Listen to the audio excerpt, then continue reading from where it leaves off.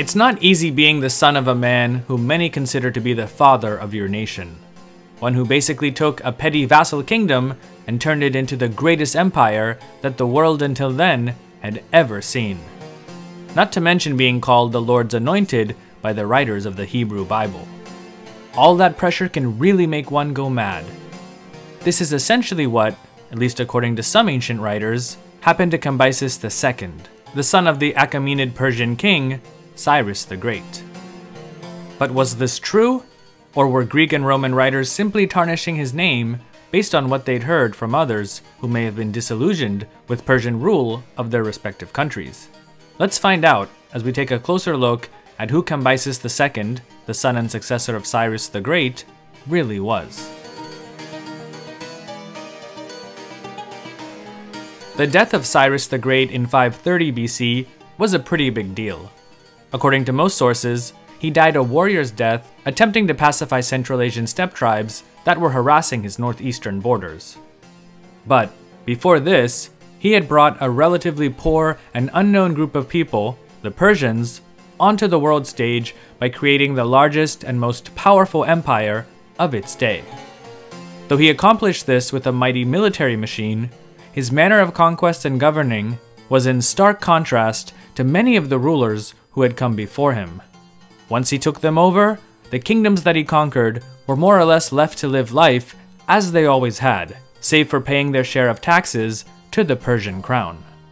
Upon Cyrus's death, his eldest son, Cambyses, became the new king of kings. Cambyses, though, is the Greek version of his name. In Old Persian, it's Cambugia. The second of his name in the Achaemenid line, Cyrus had been grooming Cambyses for the position since he made him king of Babylon shortly after his conquest of the city. According to the Nabonidus Chronicle, Cambyses appeared jointly with Cyrus in 538 BC at the Babylonian New Year festival, the most important and auspicious celebration in Mesopotamia at the time. Many scholars believe that this may have been an early indication of Cyrus's intention to name Cambyses as his successor. Cyrus's other son, Bardia, was given jurisdiction of several eastern provinces in Central Asia, with the added bonus of not having to send any tax revenue to the central government. This was probably one of the ways that Cyrus tried to ensure that the two brothers wouldn't fight after his death. Similar to his father, Cambyses also took up more military campaigns to expand the borders of the Persian Empire. Though Cyrus had taken the kingdoms of Lydia and Babylon, he also had plans to conquer Egypt. All three of these nations in the past had allied against him, though he never actually faced the Egyptians head-on in battle. He died before that happened. Thus, the task of conquering Egypt passed on to Cambyses. It's believed that the preparations for the invasion of Egypt took 4 years. Unlike the Babylonians, who had surrendered their capital without a fight, the Egyptians would not be so easy to subdue. In order to give his army the best chance of success, Cambyses' Persian and Median soldiers trained extra hard to get used to the terrain in Egypt, and also hired some of the best Greek mercenaries to join them. In addition, the Persians cooperated with Arab and other tribes who lived in or close to the Sinai Peninsula in order to help with the logistics of crossing the harsh desert into Egypt. Not only did he work with various groups outside of Egypt, but also with those from within. Similar to the case of Babylon before Cyrus took over the city, the priests of Egypt were also at odds with their ruler, Amasis II. Cambyses took advantage of this and launched a propaganda campaign against Amasis, eventually gaining the support of many important priests and nobles within Egyptian society. However, just before Cambyses launched his invasion, Amasis II died. His son, Psamtik III, took over the throne, but he was unprepared for the advancing Persian army. The two sides fought outside the town of Pelusium in 525 BC, the result being that the Egyptian army was decisively defeated, and eventually, Psamtik III was captured. According to Herodotus, he was put under house arrest, but later on attempted to stage a revolt against Persian rule. When Cambyses found out about the plot, he had Psamtik executed. After consolidating his hold on Egypt, Cambyses decided to subdue the surrounding areas. Sources tell us that he launched an expedition to take the oasis of Siwa, but a massive sandstorm is said to have swooped in and swallowed up his forces while they were en route. Despite this, the Persians were able to take, or at least exact tribute, from Libya relatively easily. Cambyses also had planned to take Carthage, but his navy, whose sailors were mostly made up of Phoenicians, refused, because they didn't want to fight against their own kin. As many of you may know, Carthage was originally a colony that had been founded by traders from the Phoenician city of Tyre. The other big regional campaign was to subdue Nubia and the kingdom of Kush. According to Herodotus, this campaign proved to be extremely costly. Unlike the well-planned campaign to cross the Sinai, Cambyses' men ran out of supplies and food, with things apparently getting so bad that some of the Persians are said to have resorted to cannibalism. However, other texts seem to contradict this and imply that Cambyses may have at least left a garrison there. The Greek geographer and historian Strabo writes, "Moreover, when Cambyses conquered Egypt, he advanced with the Egyptians as far as Meroe. In fact, it is said the name was given by him to both the island and the city, because his sister, Meroe, died there." I don't think there's any scholar who can confirm from any other source, let alone through archaeology, that Meroe, the capital of the Kushite kingdom and later empire for hundreds of years, was founded by Cambyses II. However, this story is in contrast to Herodotus' claim of a totally disastrous campaign to take Kush, and at least seems to indicate some sort of success, and perhaps a Persian presence there.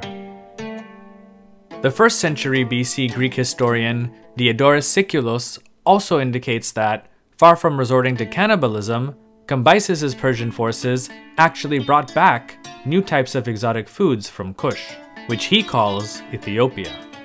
In his writings, he states, "There are also in Egypt many kinds of trees, of which one called Persia, which was introduced from Ethiopia by the Persians when Cambyses conquered these regions, has an unusually sweet fruit."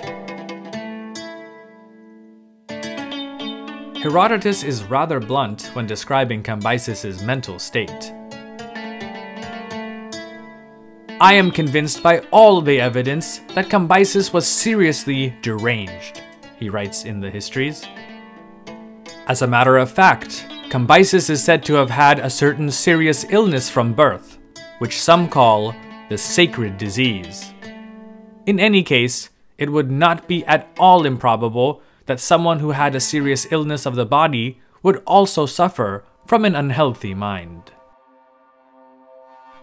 Throughout the histories, Herodotus tells us that Cambyses committed all sorts of despicable acts while in Egypt, including mocking his new subjects' religious customs, desecrating their temples, indiscriminately killing their priests, and most notorious of all, personally stabbing the sacred Apis bull, believed by pious Egyptians to have been the physical manifestation of the god Ptah, the patron deity of craftsmen and architects.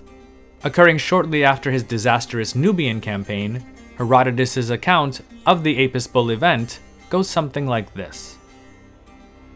After Cambyses arrived back at Memphis, an epiphany of Apis occurred among the Egyptians. As soon as this epiphany occurred, the Egyptians put on their finest clothes and began to celebrate a festival. When Cambyses observed the Egyptians celebrating, he strongly suspected that they were rejoicing at his miserable military failure, and he summoned the governors of Memphis to his presence. When they arrived, he asked them why the Egyptians had not celebrated any comparable festivities when he had been in Memphis before, but were reveling now, when he had returned, losing the greater part of his army. They told him that the god, whose epiphany customarily occurred rarely and at long intervals, and that all Egyptians joyously participated in a festival whenever he appeared. Upon hearing this, Cambyses asserted that they were lying, and that his custom was to punish liars with death. So he killed them all, and then summoned the priests into his presence. When the priest replied to him in just the same way, he said that if some benign god had arrived among the Egyptians, he was not going to miss seeing him. And so they ordered the priests to bring Apis to him, and they went to get him. The priest led Apis to Cambyses, and he, being somewhat insane, drew his dagger and struck it in the thigh, although he had aimed for its belly. Then he burst out laughing and said to the priests, "You are pathetic people. Is this what your gods are like? Flesh and blood that can feel the prick of iron? Well then, this god is worthy of you Egyptians. But do not think you will get away with making me a laughingstock." Herodotus actually gives many other examples of Cambyses' cruelty, and it's very possible that there may have been some truth to these tales. However, we also have to consider Herodotus' sources for such tales. For example, it's hardly surprising that many of his Egyptian sources would have had some bias. Known throughout history as being an extremely proud and historically xenophobic people, many Egyptians no doubt would have despised living under Persian rule, and of course would have hated Cambyses, the man who ultimately had conquered them. Thus, Herodotus' sources may have understandably been biased against their new foreign pharaoh. Despite this, there are more measured accounts of Cambyses and his rule that seem to contradict Herodotus. One of these comes from a man named Uja-Horesnet, who during the reigns of Cambyses' predecessors, pharaohs Amasis II and Psamtik III, multitasked as an admiral, physician, and priest of the Egyptian goddess Neith. After the Persians conquered Egypt in 525 BC, Uja-Horesnet became an influential advisor and sometime physician to both Cambyses II and his successor, Darius I. In a very famous statue from a temple in Sais, now in the Vatican Museum, Uja-Horesnet tells us the following about his foreign patron. It's a very long inscription, but some of the parts concerning the Persian King of Kings go like this. "The great chief of all foreign lands, Cambyses, came to Egypt. He gained majesty of this land in its entirety. They established themselves in it, and he was great ruler of Egypt, and great chief of all foreign lands. His Majesty assigned me the office of chief physician. He made me live at his side as friend and administrator of the palace. I composed his titulary in his name of King of Upper and Lower Egypt. The King of Upper and Lower Egypt came to Sais. His Majesty betook himself to the temple of Neith. He touched the ground before her very great majesty, as every king had done. He organized a great feast of all good things for Neith, the Great One, the Mother of God, and the great gods who are in Sais, as every excellent king had done. His Majesty completed all that is useful in the temple of Neith.